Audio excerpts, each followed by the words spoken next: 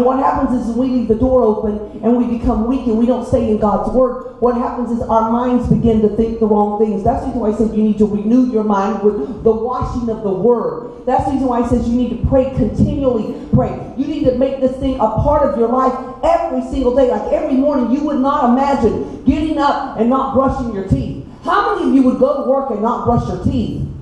And now one person, Ryan. But I want to tell you something. You would not even begin to think about that. But we will go all day long and never speak to God and never pray and never look in His Word. But oh my God, we would never go anywhere without brushing our teeth or combing our hair. How many of you would go 5 days without taking a shower? Erica would. She's sick. But I want to tell you something. Most of us would not do that because we get body odors. There's parts of us that we have to keep clean. We brush our teeth and brush our hair. There's certain habits that you and I have formed in our life because they're good for us. And one of the things that we need to do is get a hold of God's Word. My mother went a while back, a couple of years ago, we went and we did a will. And I took her to a lawyer's office and I told him to give my mom whatever it is that she wants, how she wants things to go. We are her children. She has 5 children. And I left the room and she said, I want this amount of money to go here, this amount of money to go to this child, and this amount of money to go. I don't want as much money to go to, I knew she was going to say it because one child is not as close to her. I said, Mom, you should give that child something. But I'm leaving the room now. You can do what you want. So my mother, with a lawyer, predestination is like this. She determined when she dies what she's going to give us. We don't know yet what she's going to give us, but we're going to get something. It's a gift to us like salvation. So in that room, on paper, legalized like a written will and testament like the Bible is, my mother predetermined who will get what. Now, we're all her children, and on the day that she dies, a couple of days after, they'll call us in. They'll have a director of the estate. One child has been chosen to do that. That means they're the overseer of what my mom wants. And we come in, and it's already all written out. And no matter how much a child sends up, go, wait a minute! You gave her more money than me. That's not right. She gets more money than me, and she's going to get this, and she's going to get the car. That's not right. They can complain, they can gripe, they can cry, but nothing's going to change because she's already determined. My sister, one of my sisters, I'll be surprised if she even comes. Now, the gift is still hers, but if she doesn't come, does she get the gift? You have to come and accept the gift. If I give you a gift and it's in a box and you don't receive it, that's your fault. It's not, the gift is not there. You have to take the gift. That's what salvation is. That's what predestination is like. God had a plan for each one of us. And when we look at the scripture from the beginning to the end, we can understand what God says. When Adam sinned, sin entered the world. So how did sin come into the world? We just read it. Look at that. When Adam sinned, sin entered into the world. Adam's sin brought death. So death spread to everyone. Say everyone. Everyone. Now, is everyone or not? I ask you, or is there a secret interpretation to that? Is everyone? Okay. How did sin come to us? Through Adam. We just read that. Through one man's sin, then he brought death to everyone, and it spread to every single one of us. For everyone sinned. It was so funny when I had my first baby. I thought Daniel was perfect. Perfect. I never taught Daniel to lie. I never taught him to hit somebody. I can remember back in the day, we didn't have plastic bottles. That was a long time ago, okay? We had, matter of fact, he was wearing cloth diapers that I washed the poo-poo out the toilet. And he had glass bottles. And you can't even imagine that. That's like 1,000 years ago. And I can remember when he would finish his bottle, a little boy that was a perfect baby, that was so tender and sweet, that was only 9 months old. He would take that bottle like someone in jail, and he would take that glass bottle and run it up and down, rake it back and forth, and he'd go, "Ah, mommy!" Then he'd do it back and forth, and he would scream. And one time I said to him, "You are not getting any more milk. No more. Lay down. Night, night." And I put his bottle over in the corner and laid him down. I patted in a few minutes. He took that bottle and threw it against the wall at 9 months old, and he broke it. I didn't teach him to do that. See, from the time we're tiny, sin has been passed down to us. And God knew that it was, so he made provision for us. Look at Romans 3:16. Look at Romans 3:16. For all, everybody say all. All. For all have sinned. Is all? For all have sinned and come short of the glory of God. So when I hear people saying things like, well, I'm not a bad person, and you know, I was talking to a gentleman one time, he told me flat out, I was telling him, I said, you know, you need God, and he said, I'm a good person. I've never killed anybody. I'm not a drunk. I don't get drunk and drive. I don't steal from people. I work and provide for my family. I said, that's good. That's your righteousness, but your righteousness is not good enough. You need Christ. For all have sinned and come short of the glory of God. Here's the talking point of that. Sin will always leave us coming up short. Because all have sinned and come short. It's like you're reaching, but you can't get it. See, by yourself, without the Holy Spirit drawing you, convicting you, and showing you your sins, you're going to come up short in yourself every time. You're going to be short of God's glory. It's just beyond your grasp. Humanity is full of sin, and they're born into it. You and I did not have, don't miss this, you and I did not have a choice to be born. We didn't have a choice in our birth, whether we would be born or not. But we do have a choice about the new birth, about the rebirth. It's called being reborn, being born again. We have a choice in that. You didn't wake up and say, I want to be born. You were just born. Some of you had accidents. Maybe your parents just got together and had some accident. You're not an accident to God. God knew you before you were ever in your mother's womb. That doesn't surprise us that God foreknew us. He said to Jeremiah, I knew you before you were in your mother's womb. That's not a surprise. Oh, God knew. Well, he's all-knowing. Of course he knew you before you were in your mother's womb. He knew and he knows you. And God's word says you didn't have a choice to be born, but you have a choice about being reborn. Let's look. Yes, there are consequences. Let's go to Isaiah 51. I'm going to give you a lot of scripture now. This is important. It doesn't matter my opinion. I want to prove everything from the Word of God. There are consequences. I want to say that again. There are consequences for your sin and for my sin. Not knowing God. Look what it says. Isaiah 59, 1, 2. Surely the arm of the Lord is not too short to save. I want you to hear that again. He's reaching out to you. His arm is not too short to save. His ear's not too dull. What? You're calling on me? Louder. I can't hear you. Be more desperate. His arm's not too short that he can't reach, or his ear too dull to hear you. But, everybody say but. And this is a big but right here. My iniquities have separated us from God. It's not that God's not reaching. It's not that God's not listening. There's something between you and God.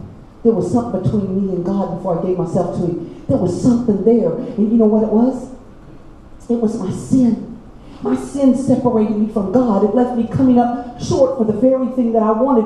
I wanted to experience God's forgiveness and His grace and His glory, but all of sin had come short of the glory of God. And His arm was reaching and His ear was listening, but my sin that I kept there separated me from God. And look what, not just that, listen what it says. Your sins, my sins, your sins. God's talking your when that's a direct quote to you. He's saying it to you. Your sins have hidden His face from you. So listen what He says. He's hidden His face from you so that He will not hear. God wants to hear you, but God is a just God. God is a holy God, and He will not be entangled in sin. He didn't come to live in sin. He came to free you from sin. And so He won't allow it, because He made provision for it not to be there. Your sin and my sin separated us from God. Romans 3:23. And this one is so powerful, we can all, most of us in the room can throw it out there like nothing. For the wages, do you know what that is? That's payment. I expect a paycheck. I work here. You have a job. I bet you don't go on Friday and you say, you know what? It's on me. I worked all week. It's all, don't worry about it. No sweat. Of course not. When you do a task or a job, you expect a payment, am I right? Yeah. But we are so foolish when it comes to sin. We think we can do anything we want and there's no payment. But I want you to see what God's word said for the wages, the payment. For sin is death. He's not saying tomorrow you're going to drop dead. The next day you're going to drop dead. You're spiritually dead, but eventually you'll die physically. But he's saying you're spiritually dead in your sins. For the wages, the payment of sin is death. But the gift of God is eternal life in Christ Jesus. He's telling you how you can get eternal life. He always gives a but. He shows this side and that side. He said the wages of sin is death, but the gift of God is eternal life. He offers it to everyone. You get it through Jesus Christ. How do you get rid of that sin? Jesus Christ came to take it on the cross. Through your repentance and acceptance of who he is. God is patient with you. Why?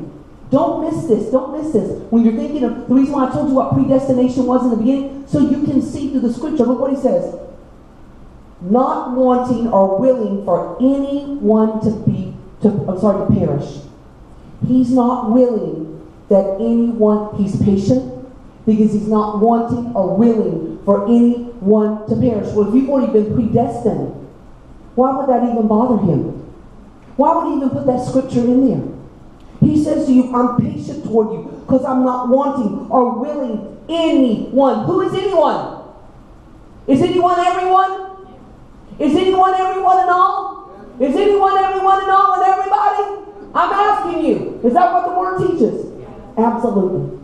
God is patient with you, not wanting or willing anyone to perish. He said, I'm not willing. I have a will and I don't want anyone to perish.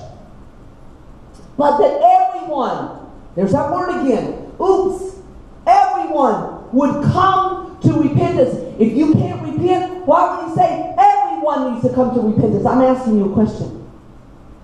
Because he's not willing that one of you, not one of you, he predestined his son to come for your salvation. But you have a choice in the matter because he's patient with you and he's not willing. He doesn't want anyone to perish, but that everyone would come to repentance. Look what it says. Submit yourselves then to God. Resist the devil and he will flee from you. Is submitting yourself to God a choice? Yes. I'm asking you a question. We have one that said yes. Submitting, he's giving you two choices. He says, submit yourself then to God. Resist the devil. If you are already predestined for what you will be, why do you need to resist the devil? I just want to say it again. You got to look at the entire scripture. Submit yourself to God. Is that a decision? Yes. I choose to submit. He's saying you can resist the devil all day long. The devil ain't going nowhere. The devil's going nowhere until you and I submit, which is a choice. Submit ourselves to God. We can resist the devil. And look what happens. When we submit to God, it's a decision, a choice, willpower, and we resist the devil through submitting to God, then he runs off. That's a choice. That we're not free moral agents. Predestination cannot say that we're not free moral agents. We don't have a choice. We have a choice. It's in the Word. I want to say this to you. Don't miss this. If man can resist sin at all, I want to say it again. If man can resist sin at all, it proves willpower on his part. No, love the Lord your God and keep his requirements, his decrees, his laws. Now there we go. There's one. That's Old Testament. Laws. Okay, let's just say he still has requirements and he has decrees. And look, and his commandments. Always. His commands have not changed. In the Old Testament, he didn't like you murdering people. In the New Testament, he doesn't like you murdering people. In the Old Testament, he didn't like adultery. In the New Testament, he doesn't like adultery. In the Old Testament, he didn't like fornication. In the New Testament, he doesn't like fornication. Are you getting the message? In the Old Testament, he hated sin. In the New Testament, he hates sin. God has requirements. Now, he's talking to the elect.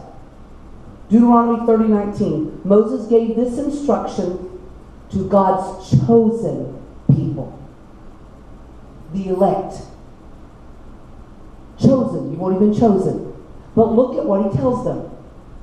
This will help you understand about predestination, that it's not right Because God's word says this day I call the heavens and the earth as witness against you, that I have set before you. Now this is Moses talking to the people when he came down from the mountain. God said this to him. Tell the people this. I've set before you life and death, blessings and curses. Now, what's the word? Choose. Say, what's the word? Choose. Ooh. Now choose life so that you and your children may live. You must choose. God has provided, like my mother. My mother made a will, a statement. It's locked in a safe. And everything in there belongs to us if we get it. If we don't want it, we don't show up, we don't get it. But she planned a long time ago for us. She predestined for us to have these gifts. Just like God did. But you have to choose. Philippians 2, 6, 7, 8. Look at this. In your relationship with one another, have the same mindset. Now, we're going to talk about the mindset of Christ. What was his mindset? Look at the scripture. Philippians 2, 6, 7, 8. In your relationship with one another, have the same mindset as Jesus Christ, who being in the very nature of God. Jesus was in the nature of God. Did not consider equality with God something to be used to his own advantage. In other words, he knew he was the Son of God, but he emptied himself of all deity. And he did never use who he was to his own advantage. Rather, he made himself nothing. Who made himself nothing? Jesus. As a human man on earth, he chose to make himself nothing by taking the very nature of a servant, being made in human likeness. Jesus became human like you and I. So when we look at Jesus, we can see what we're like, right? Because he came, are you staying with me? Human nature. Jesus was on earth. He said he was in the likeness of God, but he said he had a human nature. Look what he says. Being found in appearance as a man, he humbled himself. I ask you, when you decide to humble yourself, is that a choice? Yes. He humbled himself. See, because now he's not acting as God. He was God in the flesh, came on earth like a man, like a woman. He came with natural feelings just like you and I. He walked this earth, ate, drank, went to sleep, was tempted. Everything you and I are. That's just the way Jesus was. Look what he said. He humbled himself by becoming obedient to death. By becoming obedient to death, even death on the cross. He had a choice to make. He had to become obedient. He had to choose to lay his life down. And Matthew 26:39 says this. So look, we can look at Jesus. This is so powerful. As I'm quoting, don't miss this. This is so powerful. We look at Jesus just before he went to the cross. You'll remember he went into the garden all by him. He took some of the disciples. He said, hey, you guys, y'all over there, you guys coming over here closer. I'm going to go over there and I'm going to pray. Now, I want you to look at this scripture because this is Jesus praying in the garden just before he was crucified. This is what he says. Now, remember, we're talking about Jesus as a human nature, like us, like humanity, like us. He became like us. Thank you, Rena. Look what he says. Look. This is what he prayed. My Father, if it is possible, may this cup be taken from me. If this can be taken, Father, please, if it can be taken, take this cup from me. Yet not as I will, not my will, not what I want. And he said, I'm in human form. So does humanity have will? If he came in human form, I'm trying to show you the word of God. You guys are acting like you're all somewhere lost. Are you listening to me? Listen what he says. Father, if it's possible, may this cup be taken from me. Yet not as I will. And we just read the scriptures before that he came in human form, like a human being. So he's saying that's what we are. He's like us, and he had a will. He said, but not as I will, like you want. And you know how many times he prayed that? 3 times. The Bible said he prayed it and prayed some more about himself, got up, walked around, came back, prayed it again, went around again, came back and prayed it again. You and I need to pray and cry out to God till we lay our own will down and become like the Father. Are you listening to me? You have a will. I just read it to you.